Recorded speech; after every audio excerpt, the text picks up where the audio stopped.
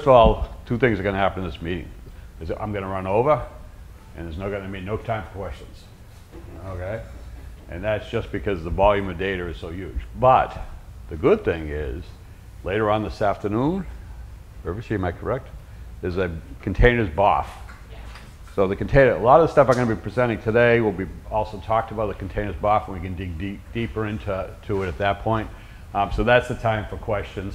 As I said, I think I'm going to run out of time on this whole presentation, so I'll probably finish up the presentation. And a lot of this stuff is when I prepare to do a containers BOF, I usually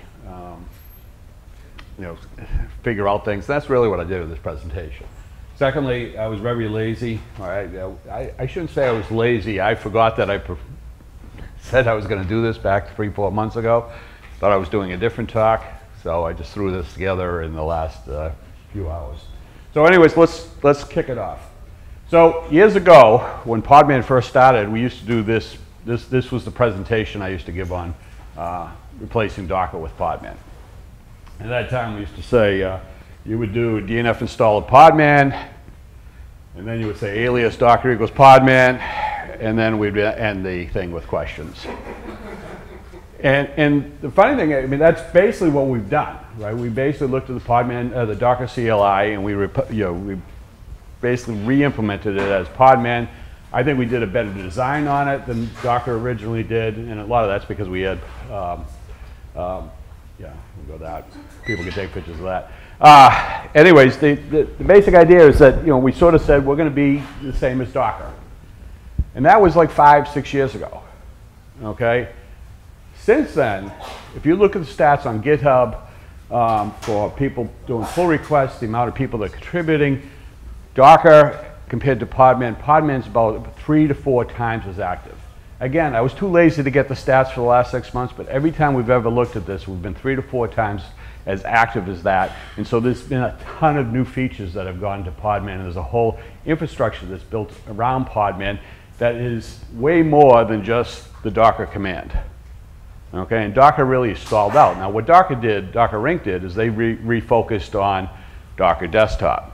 So they really wanted to focus on, they figured out that they potentially could make money on that, and they went on that. Of course, we've also introduced Podman Desktop, which I think is a really good replacement for Docker Desktop. But I'm only going to touch on a little bit about Podman Desktop because I really don't work at that level. I don't like GUIs. So anyways. So that talk happened, let's say around 2018 timeframe. This goes even further back. So when I first started working with Docker back in 2013, one of the first big controversies that came up was a battle between Docker and systemd. And so this is Solomon Hykes, who is sort of he was the genius behind Docker when it first came out, and that's Leonard Pottering, who is the genius behind systemd. And they had a fundamental conflict going on, and I gave a presentation. This presentation explained how I was trying to be like the in-between person, trying to get Docker to get a little more friendly to systemd and get systemd to be a little more friendly to Docker. And so it was a really interesting situation. But when we did Podman, one of the really I wrote an article back in 2014, basically how to run systemd inside of a container.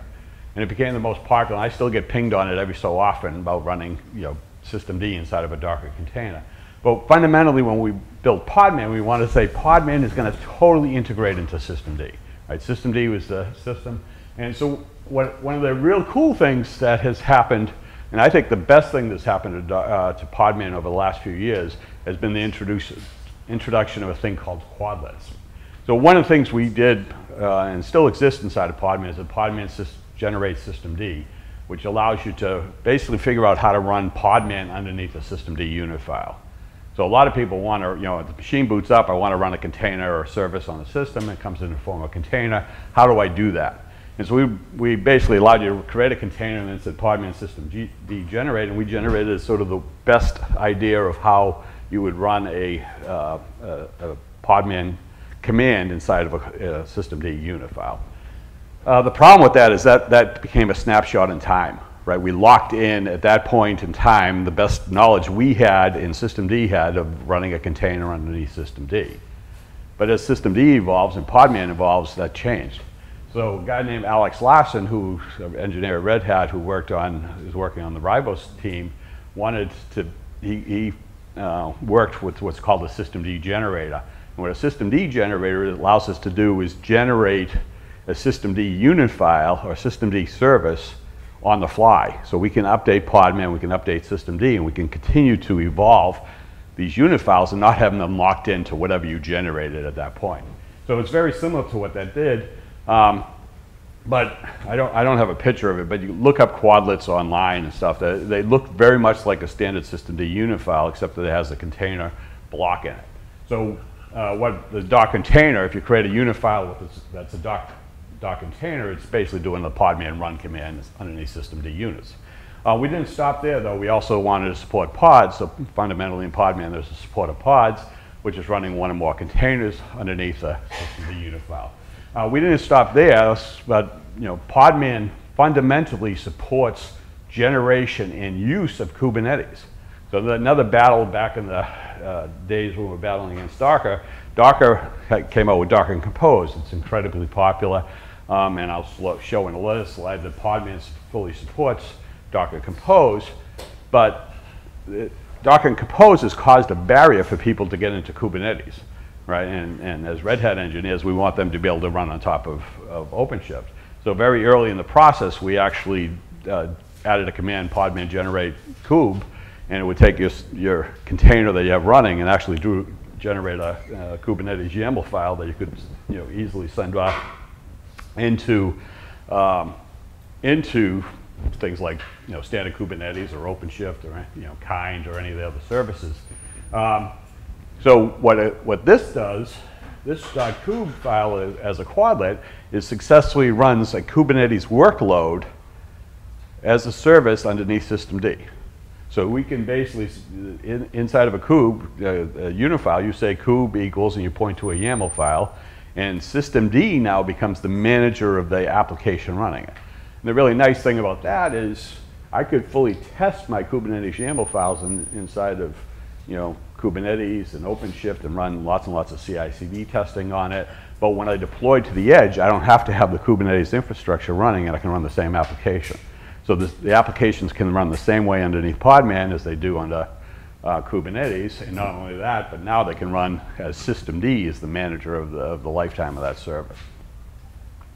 Another quadlet is a .image, and a .image is basically the Podman pull command. So when we first added a .image concept, it was basically, okay, I want to get an image onto the system. So systemd, when this starts the service, if the image doesn't exist on the machine or the image has been updated, systemd will automatically trigger an update to pull that image down.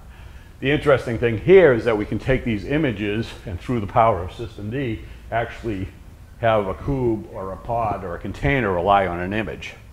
So we can start to link all these things together so that the services become required. There's also a .volume and a .network. And so these basically are systemd unit files that match up to sort of the standard Podman commands for pulling stuff. But again, through the magic of systemd, we can actually link these things together and make, wanted by, requires, and all that stuff can, all these fancy things that systemd can do add on to this. One of the really nice things that Ribos is doing for the in-vehicle operating system is they are actually building all their applications as quadlets inside of the car, and they can actually set up different real complex systemd services, such as myself, the camera on the reverse is underneath the target of putting the car into reverse. Then also the camera comes on and different units go off, and all this stuff is happening underneath the systems. And it really becomes a really nice system that's systemd managed. So basically that's quadlets. Another thing that we can do with quadlets and containers in general is that we can basically allow a sysadmin to start to manage the services on the services on the edge, in your cloud, and everything else.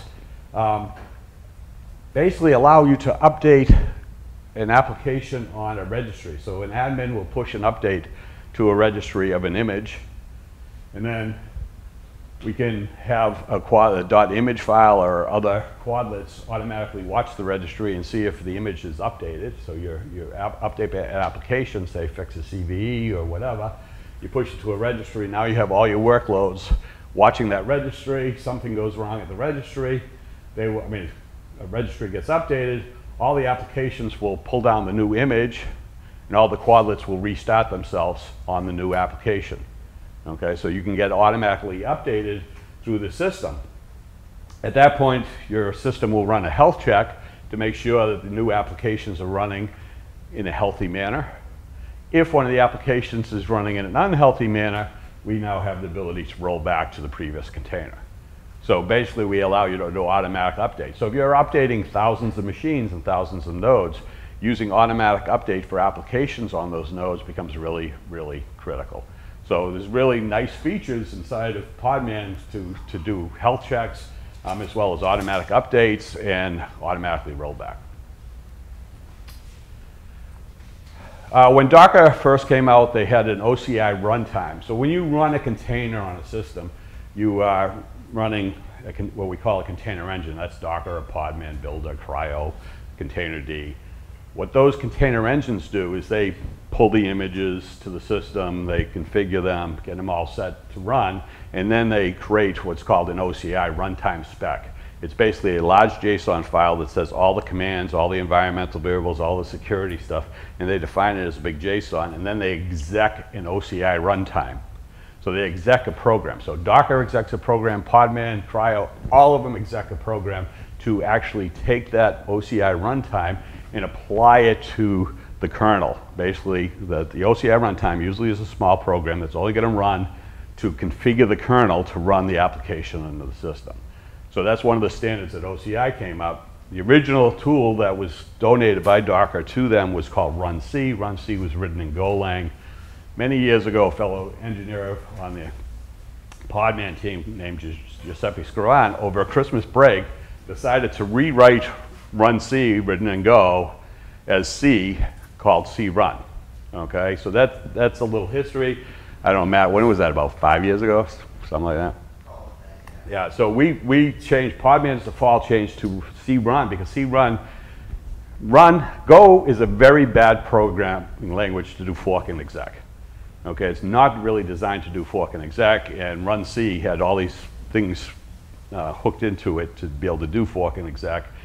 C is the ultimate language to do fork and exec. So using C to do this gave us two benefits. One, it's incredibly performant at doing fork and exec, and two, Golang is huge, really, really fat, and C is really, really small. So we eventually switched to crun, and I believe Peter's in here, and Cryo's about to shift to, we're always working on it. So Cryo is about to, and lots of engines. You can use crun underneath Docker. But crun, basically, remember I said that this huge JSON file that's out there gets put onto disk, and crun reads that JSON file and also takes, then translates into stuff to kernel. The funny thing is, so the standard is about reading that JSON file and translating it, but the funny thing is there's a bunch of command line options that run-c implemented. And all OCI runtimes basically have to implement, they're not standardized, but in order to easily run underneath Docker, you have to, you can swap out run-c and crun. Docker executes run-c exec and has some options, and run-c start has some options. So you have to follow that CLI to make it really easy to plug in. And so that plugin, crun, is implemented all the switches that match up to what run-c does. But because it's C, it becomes easy to link other C programs to it. So what we've done, and upstream community's done, is they've added new crun commands, or new crun OCI runtimes. These are OCI runtimes based on crun, but they're not standard OCI runtimes because, again, all an OCI runtime has to do is get that JSON file that the users and the engine is specified, and then implement it in the kernel. But there's not really a definition of what it means to implement in the kernel. So one of the interesting things that someone and our team and actually the community did is they wanted to run WASM workloads underneath the OCI runtimes. So imagine you can just take a WASM workload, put it out in an OCI registry and pull it onto the system and run it. Well, the traditional container way of doing that was to basically take the WASM infrastructure, the tooling that is required for WASM, and you put it into the container image and put it out of the registry. But the problem is there's not just one WASM, there's 3, maybe 4 WASMs. There's lots and lots of different WASMs coming. And it really locks you into only being able to run one type of WASM. And really, from your point of view, you just want to run the WASM executable, not the entire WASM runtime as a container image. So what crun-wasm does is it takes the WASM that's installed in your operating system and basically allows you to take advantage of it and only pulls down the actual WASM code. It doesn't have to pull down the WASM. So crun-wasm will link to WASM Edge, WASM Mir. There's like 4 different WASMs available inside of Fedora, but basically it'll allow you to run a containerized version of WASM. So WASM's supposed to be secure. Well, we're still sticking it into a container. So really nice workload. Docker does something similar, but Docker set up this whole, as Docker always does, they set up a daemon to run this thing. So this just runs the local WASM on your machine, the WASM engine on your machine, wrapping it, but it runs it inside of a container, so we still have SE Linux and other things installed in. A little bit older crun project was crun-krun, and does everybody know what krun? Ever hear of krun? Okay, krun is a really cool, lightweight way of running a virtual, basically launching a virtual machine. But what this does is that crun-krun runs a Podman container with KVM separation. So you might have heard of Kata containers. So Kata containers is sort of the famous way of doing this. Well, Kata abandoned OCI many years ago. And basically they plugged themselves totally into Kubernetes. So if you wanted to run a container as a KVM separated environment on the system, that's what Kata did, but it only works for Kubernetes. It doesn't work for Docker or Podman. But crun-krun does. And it's very, very lightweight and makes it really easy to run a container with KVM separation. So it's running a container inside of a VM, but there's no, runs with a separate kernel but basically the only thing that runs inside of that VM is the kernel executing the program, the primary process in the container. There's a new one that we just introduced called crun-vm, which runs a VM as a Podman container. So what this does is it actually basically takes, right now it runs only on Linux, it uses basically it'll pull down a QCOW2 to your system and will run the QCOW2 under QEMU on your system. But again, it will be running a VM as a container. Okay, so this case, this could be a full VM. It could be a Windows VM, right? It could be any type of VM in the universe that runs it. In the Kubernetes world, there's a thing called kubevert. Again, kubevert doesn't work with container runtimes. It's tied into Kubernetes. But crun-vm is built by basically the same people, and they're looking at how they can take kubevert functionality and put it into it. So I advise you, if you want to play with VMs, and if you want to run a VM at boot time on your system and you just want to have it managed by systemd, you can get back to that container, you can change the runtime to crun-vm, and all of a sudden you can be running a VM under boot underneath systemd and have that fully managed via quadlets on your system. So pretty cool stuff. So could there possibly be other cruns variants in the future that you might want to run on the system? Well, sadly, the one I've wanted the most, and we've never been able to implement so far, but if any really bright people out there want to invent it, I would love to have crun Windows. But this would be running, taking something like wine and running a containerized, so Windows has containers, and wouldn't it be neat to be able to run Windows as a container underneath a quadlet using wine? And so that's an idea I've had for many years. The biggest hindrance to this is file system support. So even though I've tried to encourage people to do it, my main job is to get other people to do work. I'm the Tom Sawyer painting the fence. So I'm always trying to get other people to do the work, because I never have time. But anyways, anybody want to do that? I would love to see that. That would be the penultimate. This is really something I've been pushing, is the idea of confidential computing. Confidential computing is, again, running containerized workloads under a KVM separated environment. But what you want to do is you want to encrypt everything that goes on in the container, all the processes, all the data, and everything else.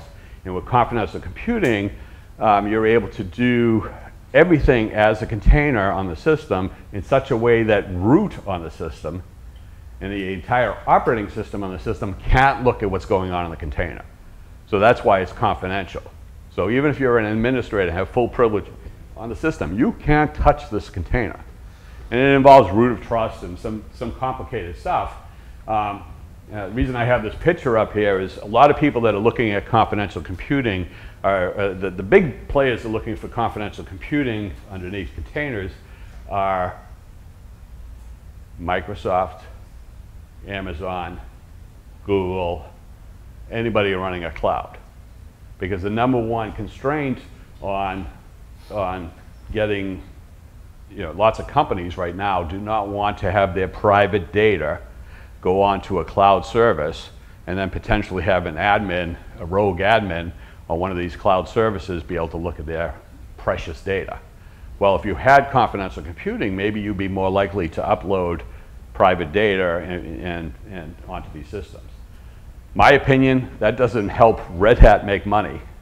Matter of fact, that potentially hurts Red Hat because one of the things, Red Hat's really great in the data center, and if cloud vendors can start convince these people to move those kind of workloads up, that's potentially hazardous.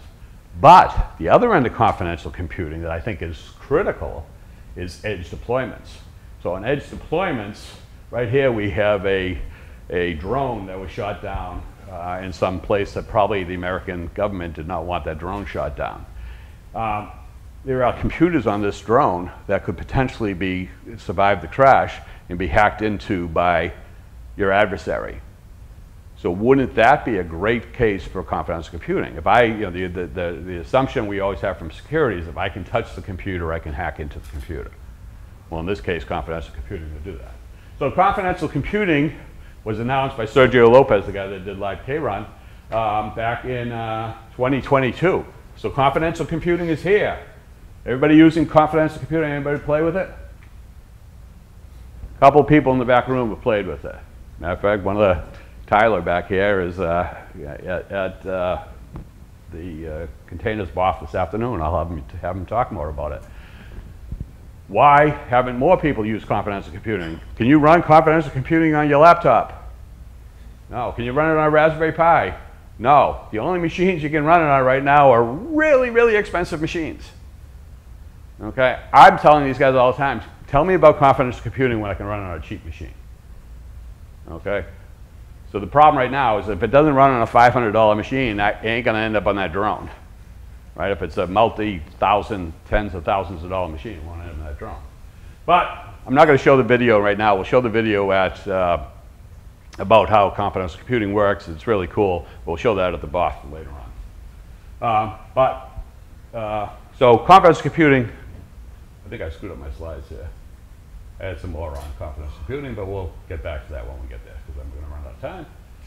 So anybody that went to the Containers Guild yesterday, you saw a presentation. I think Urvashi, did she leave? Okay, so there's going to be a presentation, I think today, on Build Farm, but I'll go over it real quick. So the first thing I want you to know about is lots and lots of people want to build multi-arch architectures. How many people in here have dead fruit on the back of their laptops? Just one person in here uses a Mac. Okay, that's good. Everybody else uses Linux. Oh, he's got dead fruit on his laptop. So a few of them, now they're slowly, edged into them. My thing about dead fruit on a laptop is that Steve Jobs basically hated open source, absolutely hated open source, and set up his entire company to thwart open source. That's why you'll never see dead fruit on my laptop. But anyways, I hold grudges. So because of Apple going to ARM architecture, all of a sudden, I'm down to 10 minutes. I got a lot more to talk about. Because he went to, they basically switched to ARM. So we're all waiting for the ARM revolution, except that 99% of the internet runs on x86. I'm making the numbers up, but a lot of the, so if I'm on an ARM platform, I need to build x86 containers, right? So everybody running Podman Desktop has to build x86. And building, those are called multi-arch images. So basically an image that can run on ARM and run on x86 is actually two images, and there's a manifest list that joins them together. And actually building these things, it sucks. It is horrible.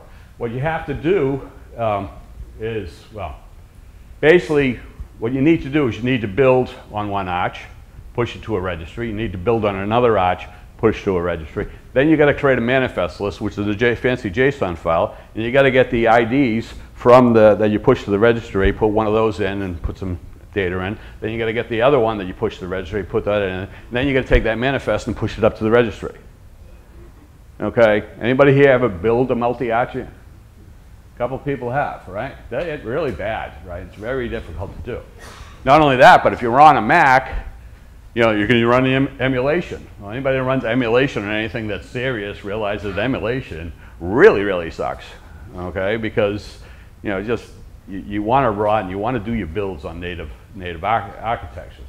So we introduced the podman farm command for building this. So farm build makes building easy. And what Podman had in it for many years, and actually anybody that uses it on a Mac or Windows sort of knows about this, is we have Podman is able to communicate with a remote machine over SSH. So you can SSH to another machine. Those are called Podman system connections. So if you're running on a Mac, the Podman you're running is actually Podman remote, and then it SSHs into a Podman machine, so which is a machine running a VM on your machine. Well, Podman can actually connect to any machine in the universe that has SSH on it that you can reach via SSH. So you could set up two connections, say just two cloud instances, one cloud instance running ARM and one running x86, and have Podman from the Mac or from any platform connect out to those and do that. And that's what Podman Farm does. So it requires access to different machines with a Podman service running on them. Using Podman connections, runs builds on both arches. It pushes those from the remote machines to the registry, but gets back the information about what got pushed to the registry back to the client. It then creates a manifest locally, assembles a multi-arch manifest, and pushes that manifest to the registry. So you can basically do a Podman farm build, and when it's done, you will have a multi-arch system sitting on it. You can do this with, you know, if you wanted to expand this out to power PCs and any other type of machine. So basically with one command, it just looks like a normal Podman build, we'll do it. And again, there's another talk later on this afternoon that's going to cover that. I'm not taking questions, sorry. It's at 1:40. So 1:40 this afternoon. I can take statements, not questions. Okay. Podman build. So this is, Podman build now supports many build kit. So Docker created another tooling, or some engineers that contributed to it, that Docker build did not directly support. So they created this new thing called Docker build kit. And it causes lots of confusion because sometimes some people do Docker build kit, but Docker froze down sort of the way that builds happened many years ago. This is probably 10 years ago. They didn't want to deal with build, and then someone started build kit, and they started dealing. But anyways, it's kind of a mess. But when anybody comes to us with a build kit thing that we think is a really cool thing, we put it into Podman build. So we don't want to have people think, are you doing a build kit build or are you doing build? So we add those features to it. This is the slide I meant to do with confidential computing. So the real cool thing about confidential computing is making those confidential applications, the encrypted images that you want to build, is really easy inside of Podman and Builder. And this is how we do that. And what Podman builds and Builder does is they can actually contact they can encrypt the image, then they can take the secret and send it out to your accreditation server. So this becomes, and we'll generate a secret. I got 5 minutes left. You can push it out to your accreditation server, and it eliminates you from really having to do much thinking other than identifying the accreditation server. So it's a pretty easy way of doing complex computing. Finally, Podman Build and Builder have grown support for SBOMs. So the SBOMs is a way to, software bill of materials, what an SBOM stands for. But basically, a lot of companies now want to have a way to trace back where the software came from. So we wanted to make this as easy as possible so you can actually build SBOMs with the tooling here. Basically record all the information that could put into the image that you're building and the ability to send that upstream. So this is a feature that not many people know about, but it exists on that. We have a big push for ZSDD chunked or Z standard chunked. The way Docker has invented container images was they used gzip. Gzip in 2013 was sort of state of the art way we would compress a tarball was gzip. Well, ZSDD came about and actually did a better job of compressing it, probably about 20% smaller images. Well, wouldn't it be nice to pull down smaller images? Again, Giuseppe Scrivano on our team figured out a way that you could take even the gzip file, the compressed file, and figure out which files are inside of that, and basically adds an index into those files so that it can pick out, instead of pulling down the entire tarball, perhaps only pull down the files that have changed in that tarball.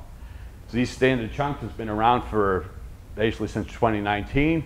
We're now pushing in Fedora 41 to use these standard chunks. And what it will allow you to do is if you have an update coming down to your system, you can only pull down the files that changed, and then Podman will recreate the image on the host from local content.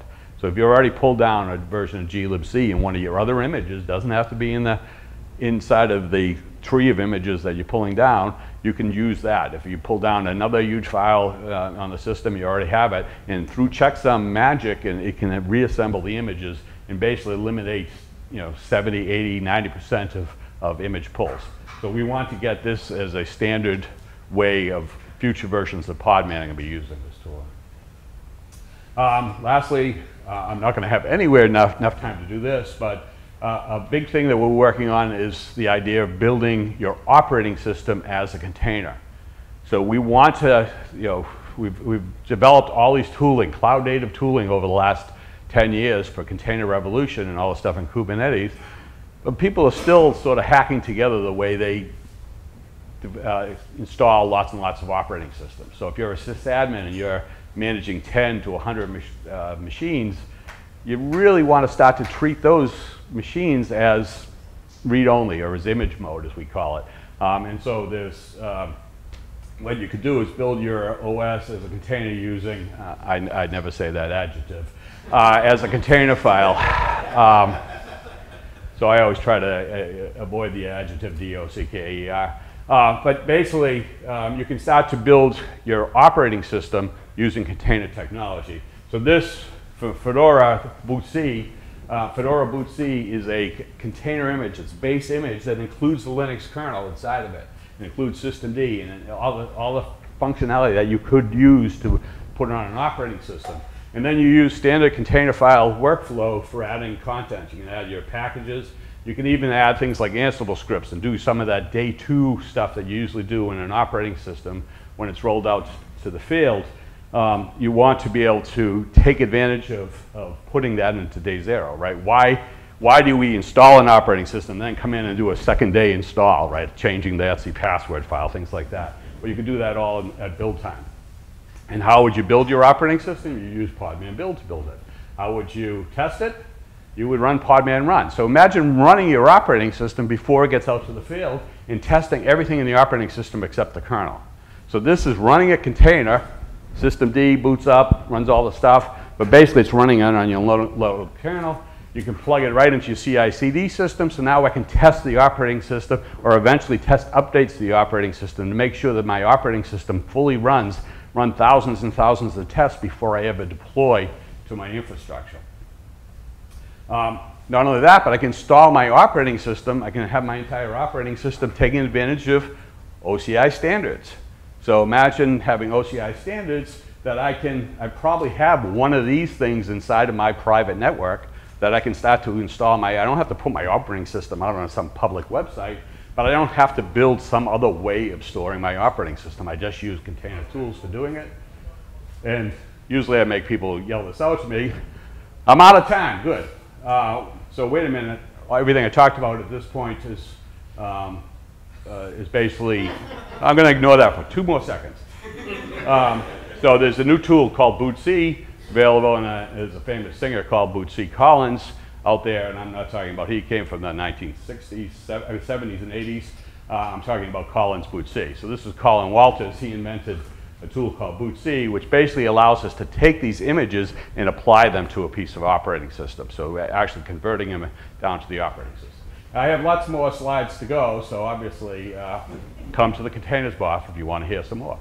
And we can discuss at that point. So thank you for listening to me, and